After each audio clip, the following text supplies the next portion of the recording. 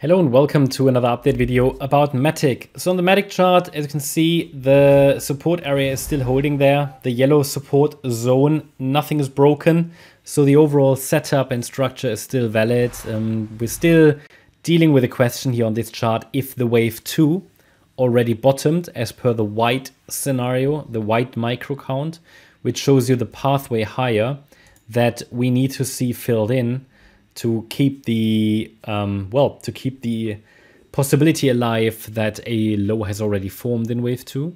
We're going to zoom in a minute, and then in the yellow count we might actually see one more low. I mean, that move up here is definitely not too high for a fourth wave, so I'm going to zoom in. It's important to realize that there are two levels that matter. One is, or two support levels really. One is the 49.5 cent level. That's the invalidation point of this bullish assumption, a 1-2 setup. And the 58.2 cent level is the last reliable support level. So below that level, invalidation becomes very likely. Zooming in, you can see that I'm tracking the move down as, I'm tracking the move down as an ABC structure. And then we have here in this ABC structure, 5 waves in the C wave. The fifth wave might start soon, okay? So what I'm labeling there is a fourth wave rally to the upside. This is what's currently unfolding. Could still get one more high.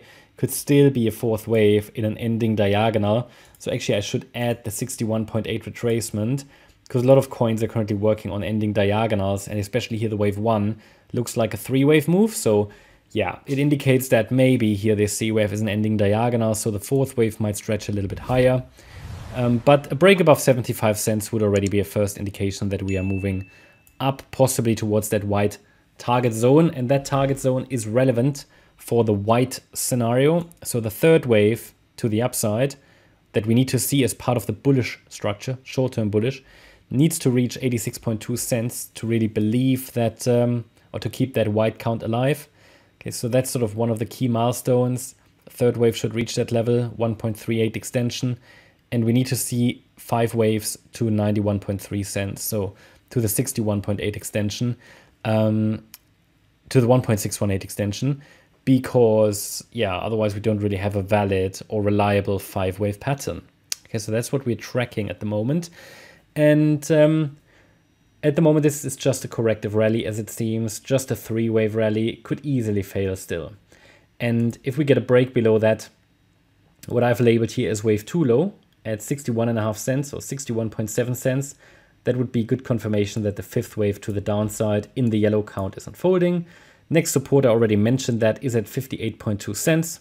And below that, really the only other level, I mean, the 49.5 cent level is the invalidation point, and the 88.7 FIB level is at 53.7 cents. That would be another support level, but it's a level I don't trust. I mean, normally when the prices get there, it's going to fail eventually, but there are always exceptions. You know, it's not a hard rule, it's more like a guideline.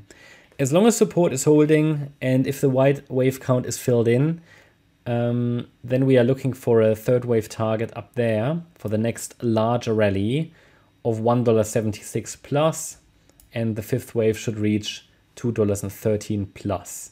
These are the key levels for the next larger rally to the upside, but there's still plenty of work to do actually to get there.